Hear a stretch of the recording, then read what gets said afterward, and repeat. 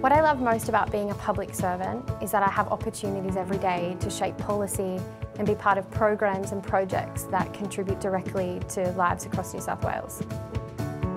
Throughout my studies, I was working as a social worker. I worked in various community settings as well as a child protection agency.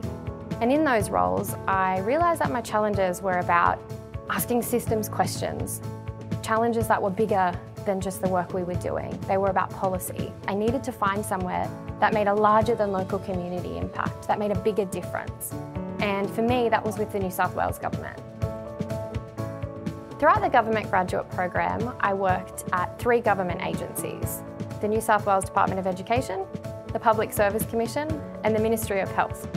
Throughout those 3 rotations, I studied a Diploma of Government as part of the program, and I'm now studying a Masters of Politics and Public Policy with Macquarie University.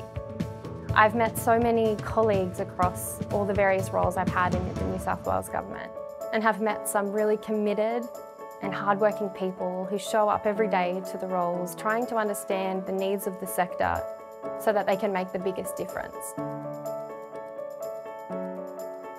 My name is Emma Merriman and I work for the New South Wales Government.